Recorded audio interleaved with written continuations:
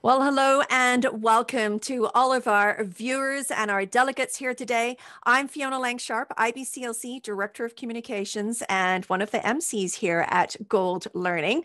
And today we're talking all about our Gold Midwifery online conference. You'll be able to catch all the latest details, of course, at our website, goldmidwifery.com. That's super easy. You'll be able to go there and register for this conference right now. So bookmark it so you can get in all the details. But today, here we are sitting down with our special guest. We've got Leonie. Rastas is here with us today. So Leonie, why don't you go ahead and introduce yourselves and tell us a little bit about where you are in the world? Well, thank you, Fiona, for that introduction. Yes, I'm from Queensland in Australia, and I've been a nurse and midwife for over 40 years. And in the last couple of years, I've finished with clinical practice, and I'm working on childbirth education specifically for women who are having scheduled caesarean birth and also emergency.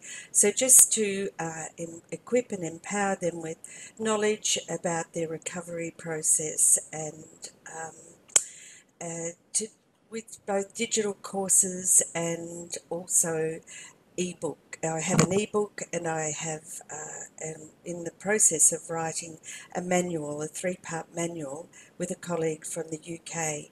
So my passion is about helping women overcome fear and to really approach their recovery period with a lot of confidence, knowledge, and skill. And I think I have a soft spot for women who have caesarean births, having had 6 caesareans myself. So I just, the empathy that I have for those Mm. women is really driving me um, to this end of my career to be giving back and Wow. sharing a legacy. That is amazing. Boy, I did not know that of you, Leonie. I mean, it sounds like you're in the best place possible. And as I was reading through all of your bio today and all the information that I have from you, and you were, of course, sharing earlier with us, I realized the passion that you have. I realized some of the things that you've been working on for some time. And I also thought about the many women that I've worked with over the years that either planned cesarean birth or, emergent or urgent cesarean birth. And, I just don't think enough information has ever been taught about the body, first of all. You talk briefly a little bit about the layers. I mean, there's so many details. I think, women really need to know more about it. And this is not about fear. This is about education, which I loved what you said about, prenatal education, childbirth education. We all need to know these things, whether you're working with women or if you're the woman yourself. So I'm really excited to hear more. But I know you're working on a lot of little projects as well. Perhaps they're big projects. And I know you've got some things to actually show us here today, which I'm so excited about. And you mentioned a couple of them, but I know you've got some other things. So why don't you take the floor again and just show us some of the things that you have been working on in order to provide even better care for our families? Okay, well, thank you, Fiona. I think just going back a little bit, I have found, myself really frustrated at the lack of knowledge, as you say, that's out there and education. And I Mm-hmm. actually taught childbirth education for some years, and there was little. We were really told to stick to the script and not spend Mm, too much time on C-section because that was, not the outcome that we sure. had.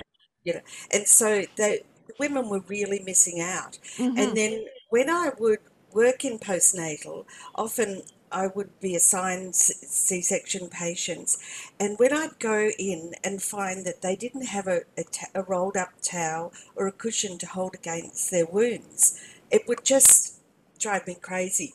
And so one of the first thing I would always do at the beginning of shift was rush around, check out who didn't have any wound support, and then I'd be in the utility room making up rolled up towels. And there was one particular day I was making one for a woman, and her husband was watching me curiously, and he Hmm. said, "What are you doing?" And I said, "Well, I'm just making a rolled up towel to, sweep the wound because I know it's really important."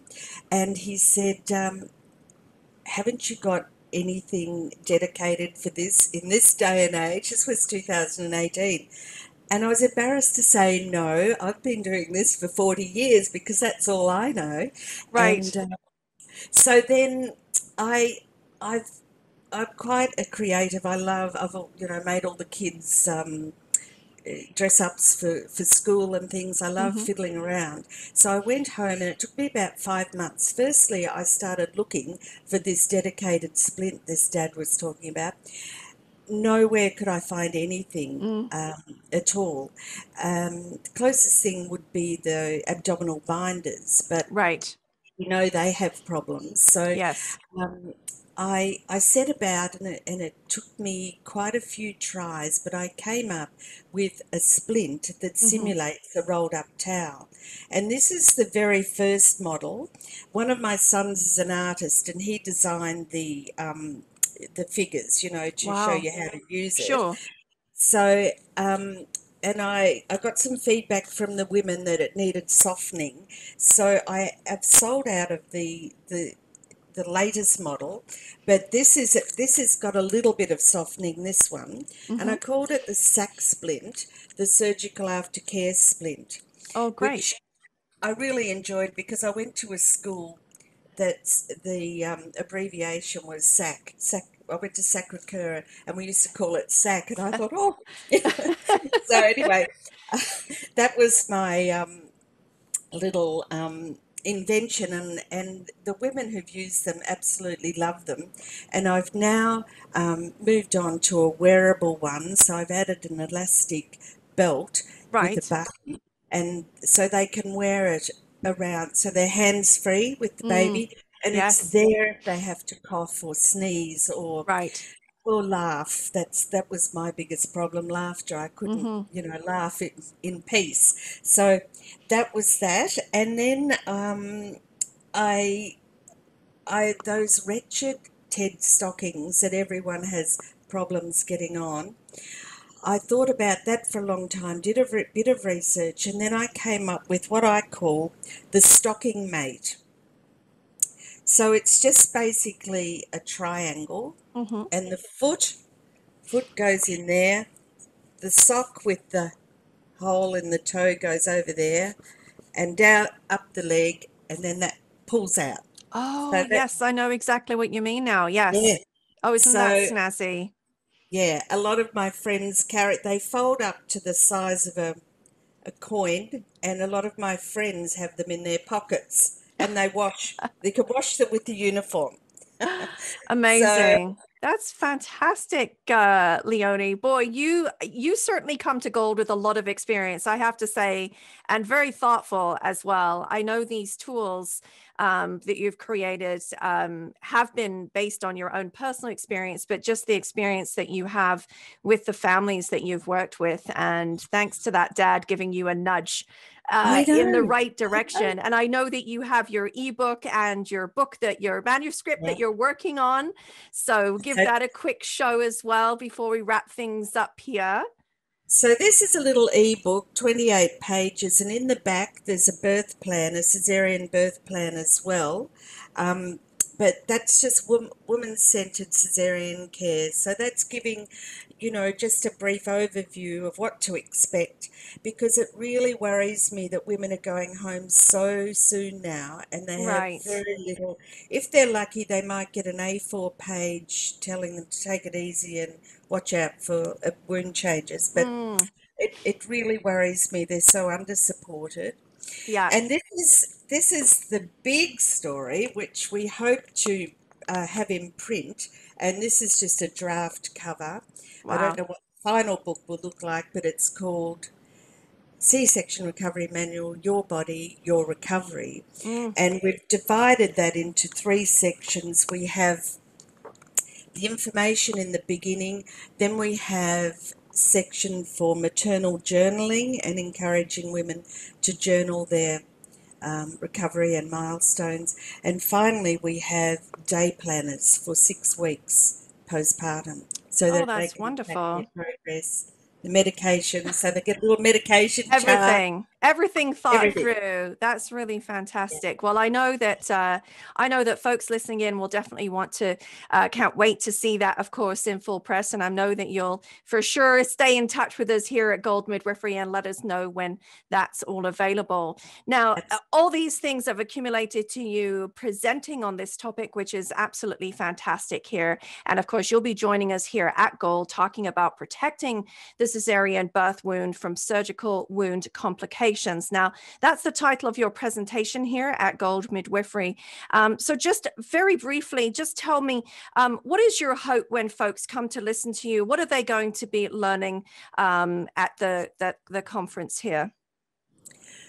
Well, I hope that they will um, be able to realise the importance and of education of the women, because a lot of the complications occur after discharge, and sadly some of them lead to sepsis and even death. So if Right. we can go back and help women to respect the wound and to look at it, even though it may be under a fold, to use a handheld mirror every day to check it, monitor Mm-hmm. it, and have it checked if they've got any concerns, if they see any little holes opening, or just to be able to really take charge Right. and act quickly on, Mm-hmm. because a lot of the social media sites that for cesarean support, I see women posting photos of their wounds and asking, is this normal?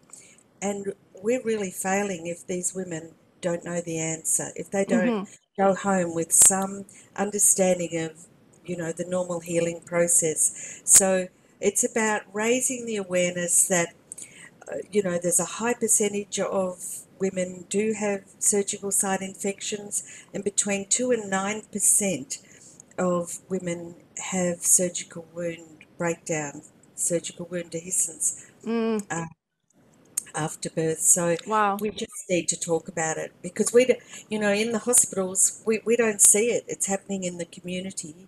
And so, yeah, to send our women home well informed is my hope and dream, and equipped with. Absolutely.